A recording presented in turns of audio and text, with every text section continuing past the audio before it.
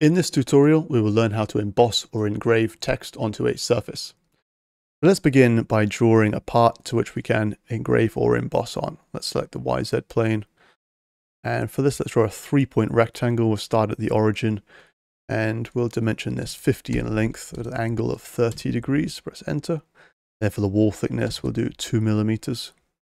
We'll draw in a mirror line from the top just here. Give me any distance. Put that as a construction line, and then we'll mirror these two lines and this one here. We'll select the mirror line, which is our construction line here. We'll click apply. Then that's our sketch done. We'll go to 3D model and we'll extrude, select the relevant profiles. So this one, and this one. And we will extrude by 150 millimeters. I'm just going to apply some fillets to tidy that up.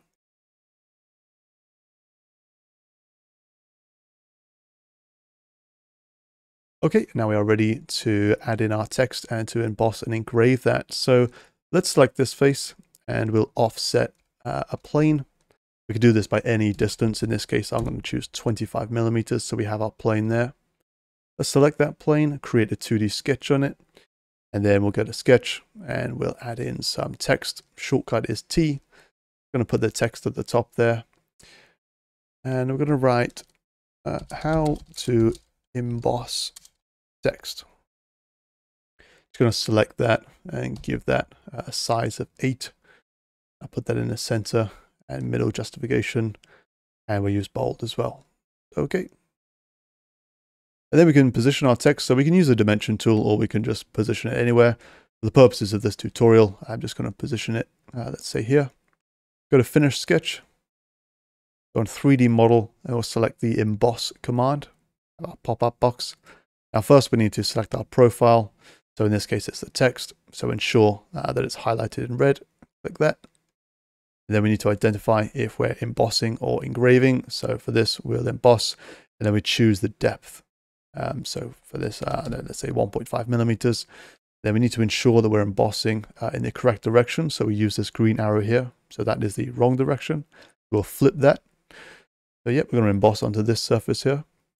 And just a note for wrap to face, if your object that you are embossing or engraving onto is cylindrical, you would want to select wrap to face, and then you would want to identify the face to which you're wrapping to.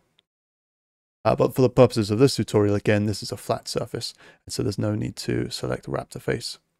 We'll press OK. I'm just going to hide that plane. And you can see we've embossed our text there, looking good.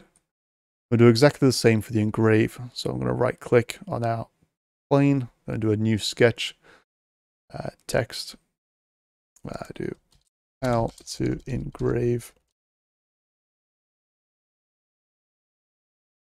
But that is 8 mil again, center that, middle justification, bold, okay. I'm just going to drag and drop that just roughly there. We'll finish that sketch. Again, we use the emboss command. And we'll select this profile here. So make sure that's highlighted in red. And then we'll select the engrave command. For this, we'll do a depth of 1 mil, considering the wall thickness of this part is 2 mil.